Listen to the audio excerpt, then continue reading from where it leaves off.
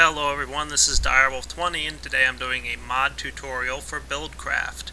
I'm going to be doing a whole series on Buildcraft tutorials, so definitely stay tuned to my channel to find out all the things you'll need to know about Buildcraft. The current live version of Buildcraft is 2.2.5. There's currently an alpha release of 3.0, which I've already done some videos on.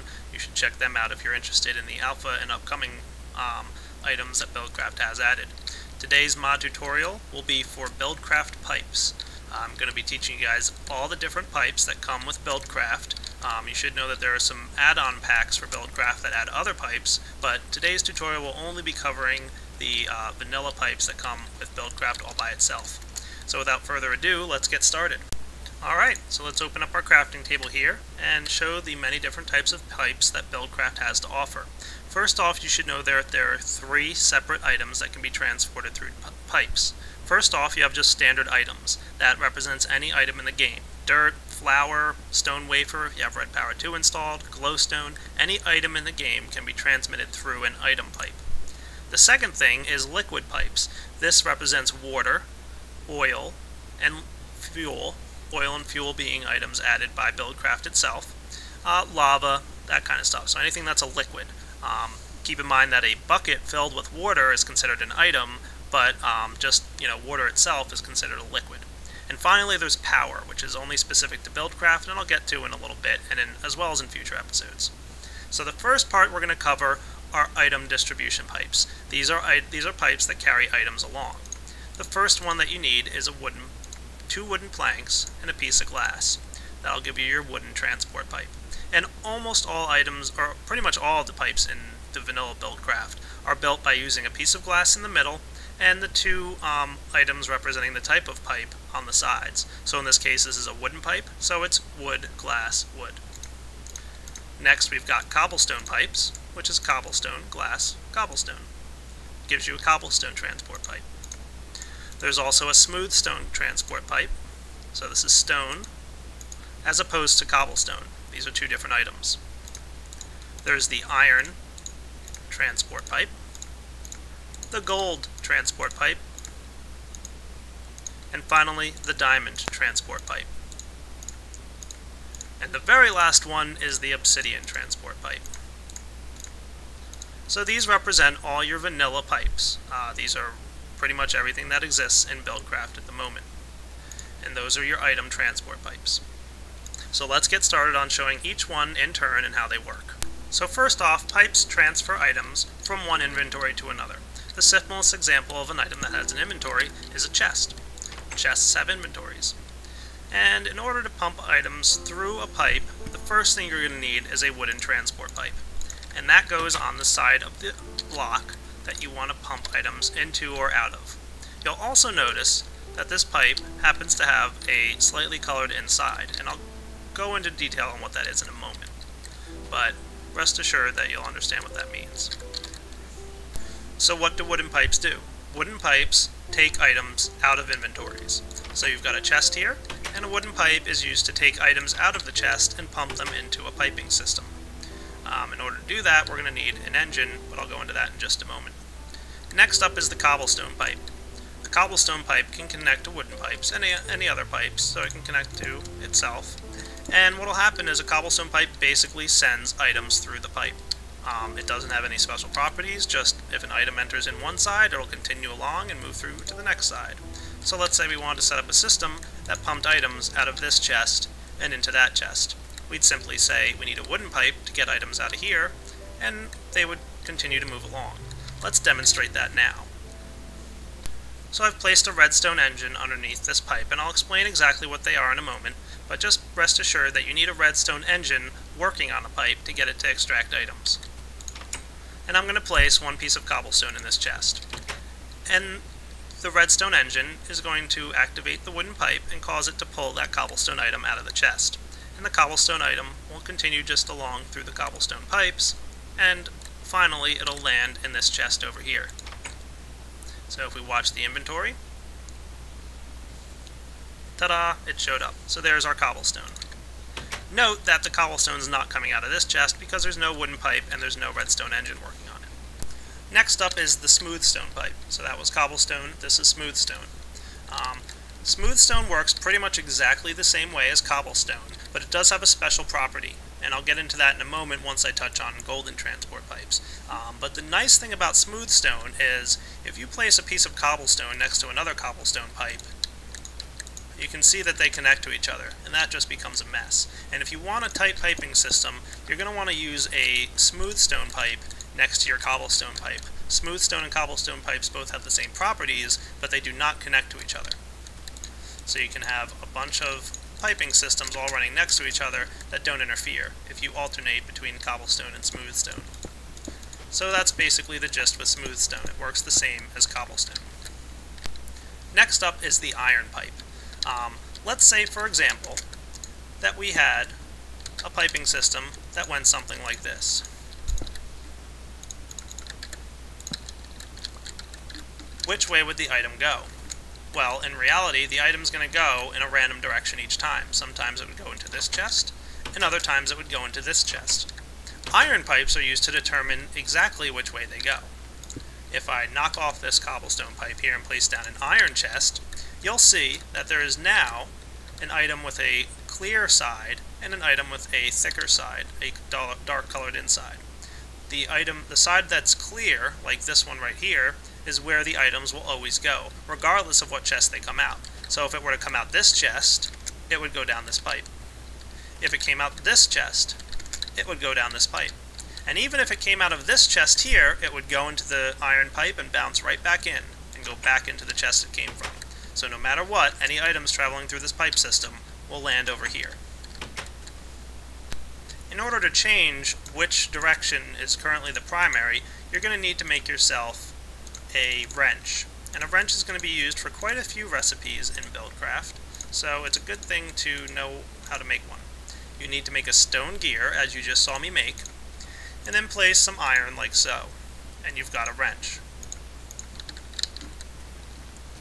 Now if I come over here and right-click on the iron pipe with the wrench, it changes which side the output is. So now every item would go into this chest. Let's demonstrate that now by placing a piece of cobblestone in the chest again. And you can see it was quickly pumped out by our redstone engine. And currently the side that's clear is on this chest. So the item will go through the iron pipe and head directly into the chest. Perfect. And if I place another piece of cobblestone in there and change this chest to go that way, for example, the cobblestone will now head in that direction as it enters the iron pipe. Excellent. The only other feature of iron pipes that you should know about is that they respond to redstone signals. So if we run a redstone wire and we get ourselves a lever, we can see that when activating the redstone signal, it changes the direction of the iron pipe. And by deactivating the redstone signal, it changes it again. So that's something you're going to want to know about. It makes for some pretty neat designs. And that's how you use iron pipes. Next up are gold pipes. Gold pipes work just like cobblestone pipes, however, they make items going through them move faster. However, the only way to do that is by activating iron pipes with a redstone signal. And you'll see that they change to a darker color gold when receiving a redstone signal. When the redstone is off, they do not have that extra color. When the gold pipe is off, it functions exactly the same as a cobblestone or stone pipe in that it connects to any other pipes and doesn't have any special properties. Let's check out how this works now. If we place a piece of cobblestone in our chest, it will be pumped out at the normal speed through our wooden pipe, and as soon as it hits the gold pipe, it's going to zip much faster through the system and land in the chest. And that's how you use gold pipes. One more detail about golden pipes is that when items are going through them, they do eventually slow down. If they're going through a cobblestone pipe system, they slow down faster than they would if they were going through a smooth stone system. Next up is the diamond pipe. Let's recreate the system that we had from a moment ago. We've now got the chest situation where we have one output here or one output here. The diamond pipe allows us to determine which items go to which chests. How do we do this? We simply right-click on the interface. You'll notice right now that there's a yellow side, a green, and a blue. And there's also colors on this filter screen. And if we were to add a couple more pipes here just to show how it would work,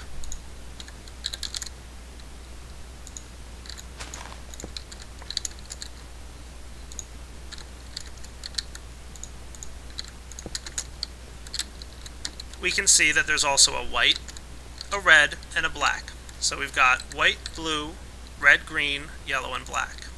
White, blue, red, green, yellow, and black. The diamond pipe allows you to determine which direction items go in based on the type of item that it is. So let's give an example here. If we wanted all dirt to go down the blue path, we'd simply take a piece of dirt and put it in the blue side. And if we wanted all cobblestone to go down the green path, we'd put cobblestone in green. If we wanted wood to also go down the blue path, we'd put that there. So let's put a piece of wood, dirt, and cobblestone in our pipe and see what happens.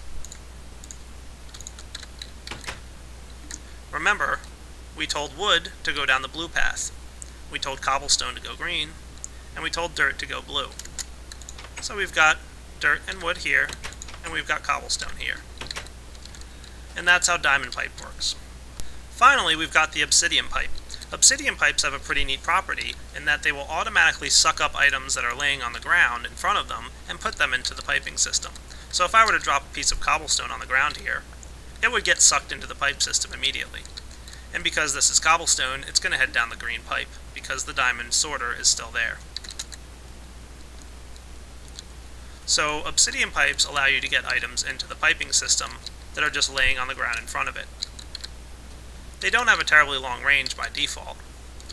However, if you have an engine applied, and like I said, I'll get to engines in a moment, they will definitely be able to pull from a little bit further away. Let's place an engine on the side of this pipe and activate it with a redstone signal.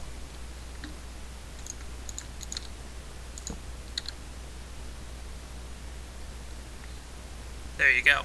It pulled the pipe in.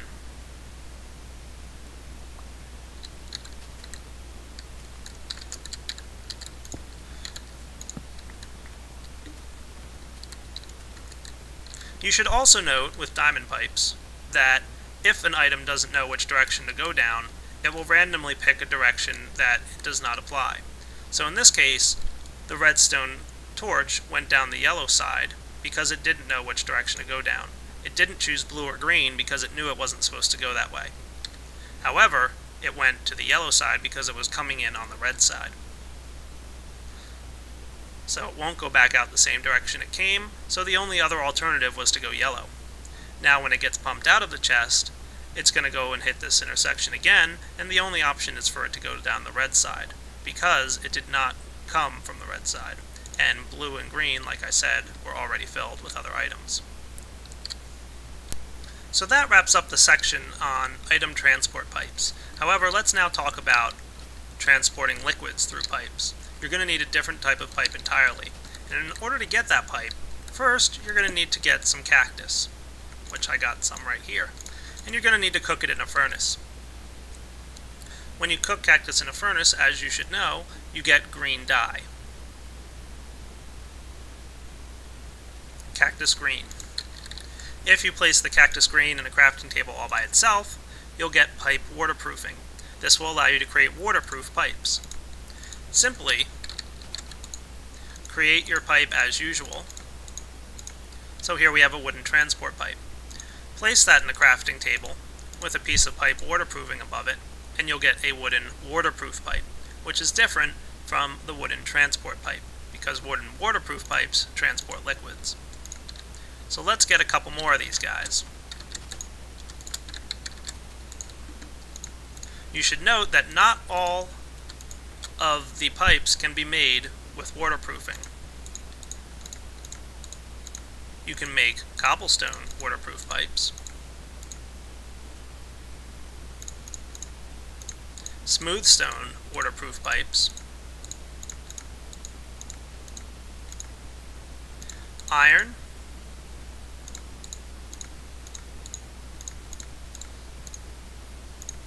and finally gold. There are no diamond or obsidian waterproof pipes.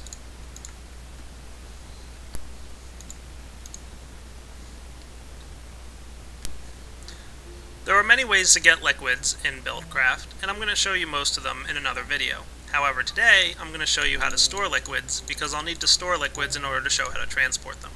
Take 8 pieces of glass in a cycle like this, and you'll get a tank. Tanks store liquid in Buildcraft. You can store all types of liquid, be it fuel, lava, oil, water, etc. If you place a tank on the ground, you can place water in it, either by pumping it in through pipes, or simply taking a bucket and right-clicking. The yellow liquid is fuel. You cannot store the same liquid, 2 different liquids in the same tank.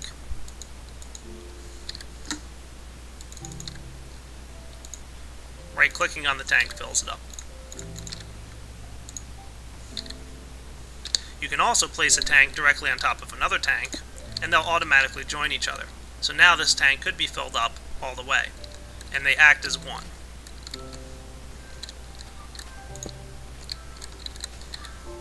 And your transport pipes work pretty much the same exact way that you would expect them to with liquid as they do with items.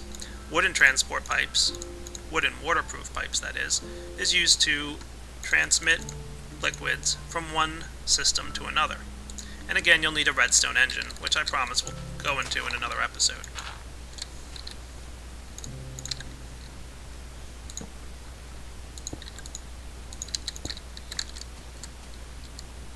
As you can see, it's now getting pumped out, but it has nowhere to go because we haven't laid down our stone waterproof, or cobblestone. Again, they both act the same way.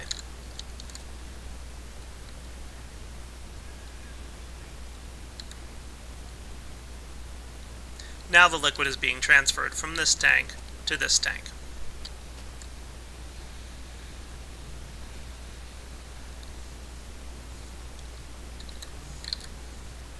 Iron waterproof pipes work pretty much the same way you'd expect them to. They allow a junction of the pipes to determine which direction items go in. And using a wrench, you can help point the right way.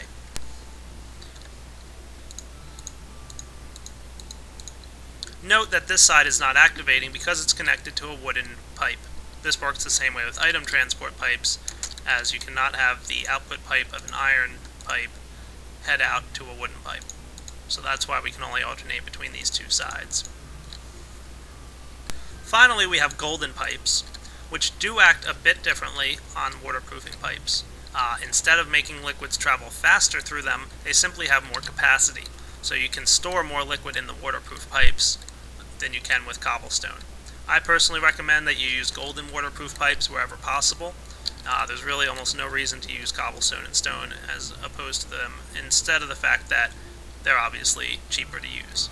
So definitely use golden if you have enough gold laying around. Finally, there are power transport pipes. I'm not going to go totally into power right now, suffice to show you how they work. Wooden transport pipes with a piece of redstone above it give a wooden conductive pipe. Smooth stone, not cobblestone pipes, give a stone conductive pipe. And golden transport pipes give golden conductive pipes. These are the only 3 types of pipes that can transmit power. There are no iron, cobblestone obviously, or diamond, or obsidian. Only these 3. Wooden pipes can connect to an engine to transmit energy.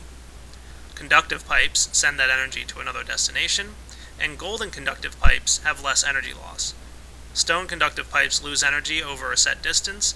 Golden conductive pipes also lose energy, but significantly less. You should almost always use golden conductive pipes where possible, except of course unless you don't have the resources to make golden conductive pipes.